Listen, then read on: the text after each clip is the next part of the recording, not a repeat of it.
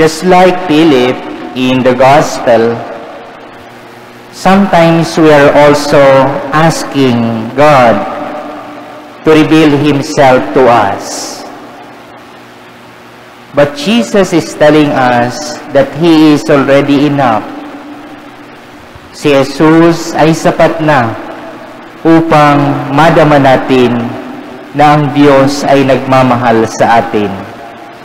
There are many things that could make us happy, could make us joyful, could make us alive. Pero may mga bagay din na hindi nagbibigay ng talagang kasagutan. At higit sa lahat, ang lahat ng nakikita natin na tatamasa dito sa mundo ay hindi ang magbibigay sa atin ng satisfaction, kundi ang Panginoong Jesus o ang Diyos.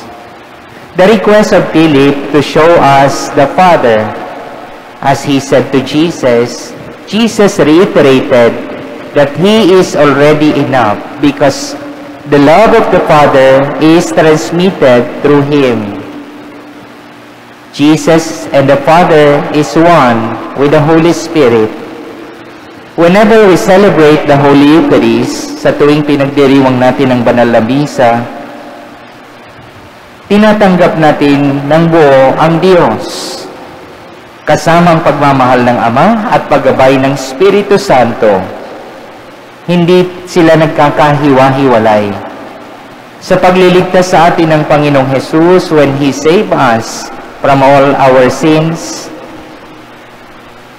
we already experience the love of God and His saving action.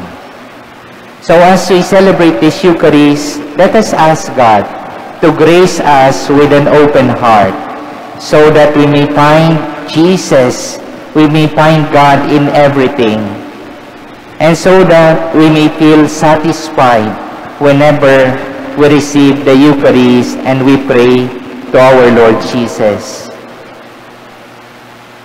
Bigyan nawa tayo ng Diyos ng bukas na isip at puso upang maunawaan na ang lahat ng bagay ay ipinagkakaloob sa atin. Ano man ang mangyari, sa Diyos lamang mapapanatag ang ating kalooban, sa Diyos lamang natin matatanggap ang lahat ng ating kinakailangan. Amen.